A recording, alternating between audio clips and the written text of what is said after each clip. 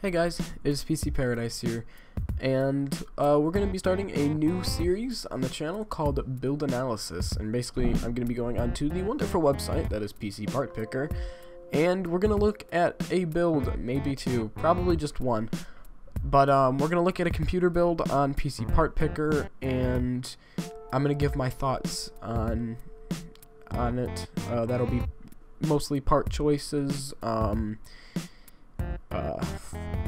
aesthetics, how it looks, other things, just throwing my opinion on these builds, and we'll see, you know, how this goes.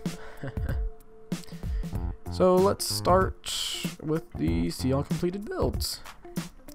SimRig $157, that's not very interesting. Let's start with something interesting. These are all really kind of garbage. That one isn't too bad. Aha, 4K gaming build. Let's start off with something really high end. This costs almost $3,000 US. Let's check it out. 4K gaming build by Frumpy. So we'll start off by just looking at the description, mostly used for gaming and video/photo editing. So we're gonna look at the part choices for that particular kind of thing. So we'll start off with the screenshots. These seem to be his two 1070s that he put in the computer, and the SLI bridge in the middle right there where my mouse is. Yeah. Personally, I wouldn't have went with a SLI 1070 setup. I would have probably just started off with one 1080, overclocked it to as high as I can, because it does offer pretty good 4K performance on its own, and then in the future come up with the money to SLI the 1080s, and then overall have more performance. But this isn't too bad for, like, right now. If you wanted all the performance right now, that isn't terrible, but I don't really like SLI that much. Usually it's hit or miss depending on the game, and so I don't really like SLI for that reason. Alright, on to the next screenshot. So this seems to be the entire build aesthetics. We'll go ahead and look at that. Personally, I think the build looks pretty clean, pretty nice. I really like the liquid cooler in there. It seems to fit very well with, like, the motherboard aesthetics and stuff like that. This looks really nice all around.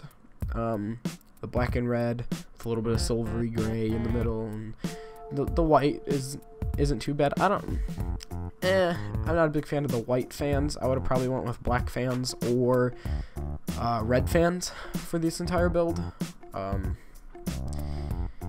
I do like these sleeved cables, the red cables. Those go well with it, and the SLI bridge matches the graphics cards. They're all MSI branded, so I think overall that's a pretty good build aesthetically. Really hope there's a window on this case. Guess we'll look in the part list later. We'll see if the case has a window. I'm sure it does. So, alright, so let's look at the part list. So for the CPU, we have an i7-7700K, which is a $350 processor. If you're doing gaming and video and photo editing, if you do all of that, an i7 is definitely going to help with that, especially in rendering speeds, unless you're rendering with purely your GPU. But still, as far as encoding and stuff like that, I think that was a fairly good choice for the processor. The 6700K, if you were looking at building a similar PC, the 6700K might be a little cheaper depending on where you're at, and it offers pretty much the same performance as the 7700K. So if you can find the 6700K and it's quite a bit cheaper, get that instead of the 7700K, and you'll get about the same performance. It's like a 3 FPS difference in game, I think. Alright, so the next part is the Corsair H100i liquid cooler. That's probably, actually that's a pretty good choice for cooler. I've heard great things about it, and if we look in the screenshot up here, it goes up along the top, and it looks nice with the build. That was a good choice. Oh god, I went to the wrong thing. So I feel like that was a good choice for the build. That'll give you some pretty good overclocking headroom. You won't really have to worry about thermals that much. Overall good choice, Corsair H100i. Pretty good. So if you wanted to overclock processor to go to really high limits, then you would want to get a liquid cooler. That's almost necessary if you're trying to do really high overclocking. And so, yeah. On to the next part. So for the motherboard, we have the MSI Z270 Gaming, which looks good with the build. It's a $200 motherboard, close to it. It's the new Z270. Oh my god, highlight the right way, please. It's the Intel Z270 chipset, which it's like all the current features. You can go up to 3800 megahertz DDR4 RAM, which is crazy. Don't really worry if you're looking at a motherboard and it doesn't have the super high end frequencies for RAM. That doesn't really matter. RAM amount matters more than RAM speed. Like, even DDR3 16 gigabytes of RAM is still going to be overall better than 8 gigabytes of DDR4. So, because currently I have 16 gigabytes of DDR3 and it runs everything perfectly fine. RAM is one of those things you don't really have to worry about. You just have to worry about how much of it you have, and that's about it for the most part. So, so it's an ATX motherboard. It looks really nice with the build, and yeah, I think that's a solid choice. Lets you overclock the i7 in it, and yeah, it's a good choice. So for the RAM, here we go. That is, in my opinion, a little bit much. I mean, for workstation stuff, that isn't terrible, but I feel like, you know, it's crazy how much DDR4 RAM is. Let's see, so that's DDR4, 3200 megahertz, 32 gigabytes of it. Let's see how much 32 gigabytes of DDR3 memory is. I didn't mean to bump my mic. So we'll go with the Newegg. This is also Corsair. This is Corsair RAM, so it's similar. Alright. So it's $100, over $100 cheaper, and it's 1600 megahertz. It's crazy. That's like one of the reasons why I went with an older chipset motherboard, was because I really didn't want to spend so much money on RAM. When I was focused on when I was on a pretty tight budget. So personally, I feel like that might be a little bit overkill for RAM. If he's doing mostly gaming, this is definitely overkill. But I guess if it's mostly video editing and stuff, that might be helpful. But still, I don't know. $200 for RAM is crazy. All right, on to the next part. So here's the SSD, the Samsung 960 Pro M.2 SSD. This was probably a wise choice, considering even though it's ridiculously expensive, all of these parts are. That was probably a good choice for an SSD. Samsung makes very good SSDs, and the fact that it's M.2 makes it absurdly fast, and it's also 2 terabytes of storage. Well, the sticker says it, so that screenshot isn't accurate, but still, 512 gigabytes of M.2 storage is pretty good in my opinion. That was a wise choice, I'd say. And then, speaking of storage, we have the Toshiba P300. Oh, there we go. P300 3 terabyte hard drive, and that was probably just for generic storage and, you know, whatever. That was also a good choice. 3 terabytes is quite a bit of storage. I have a total of 3 terabytes of hard drive storage with a 120 gigabyte SSD, and it definitely comes in handy. I hit a terabyte of storage pretty quickly, so I got a 2 terabyte hard drive, plugged it in and stuff, and that's like my video stuff. So if I bring up my File Explorer, my SSD, if I go to this PC, my SSD is about 120 gigs, my 2 terabyte drive, and my 1 terabyte drive. So I almost use a terabyte in just straight up games, so that's crazy. 3 terabytes is good. If you're doing a mid-range build and you're planning on doing like more esporty games that aren't like nearly as big, or 1 terabyte will get you a lot of games. So as a starting build, if you're doing budget or mid-range, 1 terabyte to start off is pretty good. That would be my minimum I recommend. If you do 500 gigabytes, you're usually entering territory that's kind of scary. And so 1 terabyte is my minimum for builds. So here's I guess the meat of the entire build. Everyone is always like, what kind of graphics card you have. You know, that's kind of like the most important part for gaming.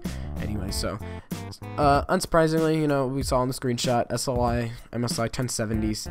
I have one 1070. It's the EVGA4 the Win, and it's a beast of a GPU, like one of them is. And for 1080p, and I'm only doing 60 hertz. My monitor's overclocked to 70 hertz, but I guess so 1080p 70 hertz, it definitely does just one of them. If you're looking at 1440p 144 hertz, then you'd need 2 or 1080, or you know, something higher end like that, or even SLI 1080s might be needed to hit that.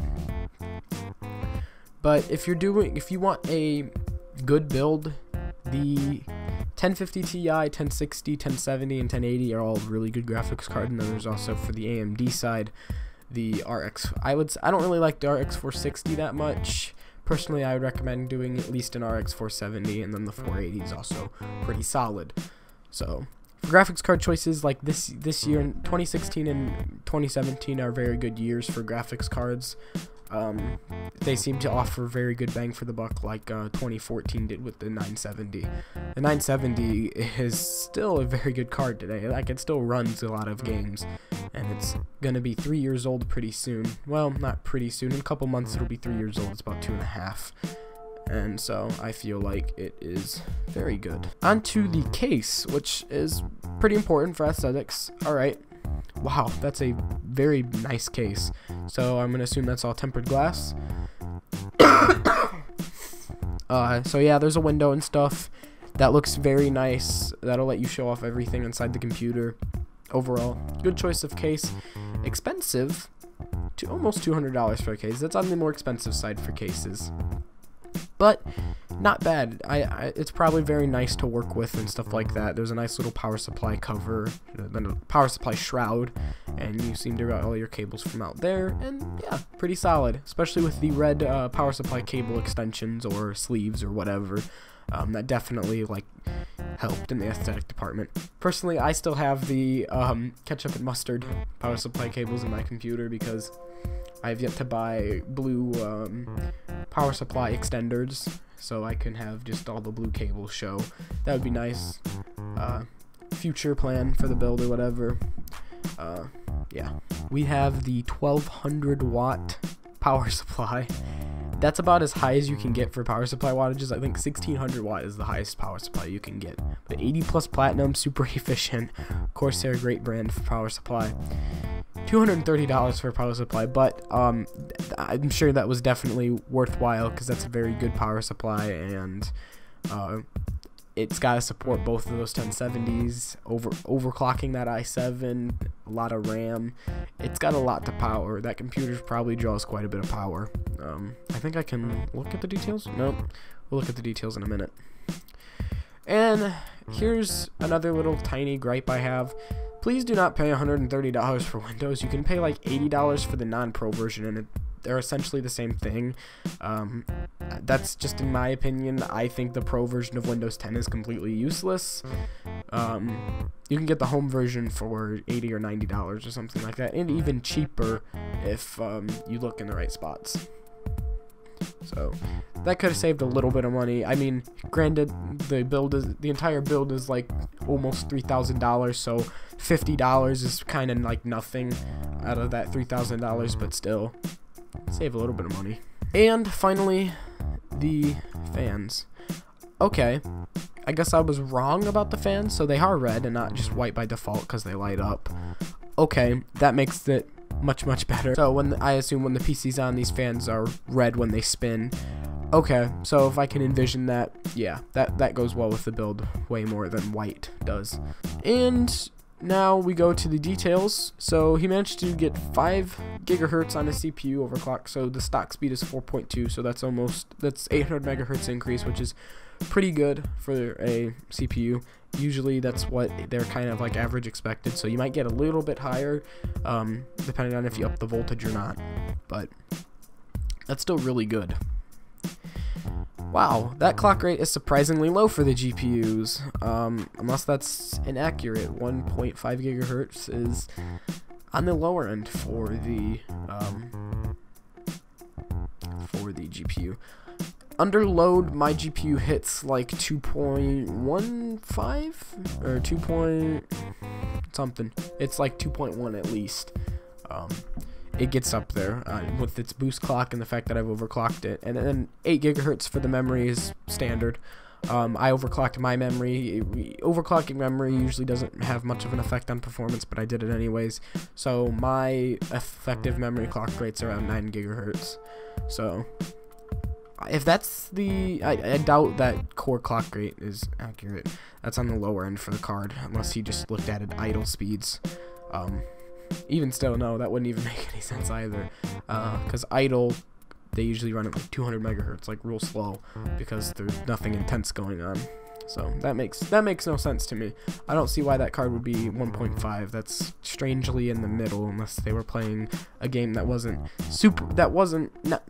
intensive, but also not super low end. So it was kind of like in between, like maybe Battlefield 4 with some VSync on, like lock the frame rate, and the card doesn't have to work as hard. But under full load, my card hits 2.1 gigahertz. So overall, and forgot temperatures. CPU temperature while idle, 34 degrees Celsius and 55 degrees Celsius under load. I think that's kind of what mine are on air, so that also doesn't make sense. Unless that's pretty average and I'm just stupid. I can check my CPU temperature right now for idle. Well, it's being used moderately since I'm recording. It's at 36 degrees Celsius right now, while under a little bit of load. It's under, let's see, it's under 20% load, and it's at 35 degrees Celsius, so I feel like those temperatures might be a little off too. But all of this came to a grand total of $2,776. This is a build that's gonna last years and years, but I feel like some minor things could have been done to make it just a little bit better, but I would say overall it's a very, very good build. Aesthetically, it looks really nice. I really like that. Now that I know the fans go red, I feel like, yeah, that makes it much better.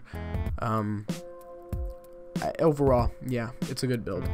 So good job. I keep going to the wrong thing. Good job, Infrumpy. You did not disappoint for the first episode. Okay, so editing me is always more accurate than recording me, and I was a little bit wrong when I was talking about the i7's temperatures. First of all, using my temperatures as a reference is a terrible idea, considering I'm running on air cooling, a completely different CPU that is also not overclocked, and you know, just a lot of different things, completely different. I probably shouldn't have made that as a point. But for 34 degrees Celsius idle and 56 degrees under load, I believe that's what it was. It was around there. That's really good for liquid cooling, especially when it's overclocked to 5 gigahertz. That is extremely good. So I just wanted to point that out. That's completely normal temperatures for it being overclocked that high.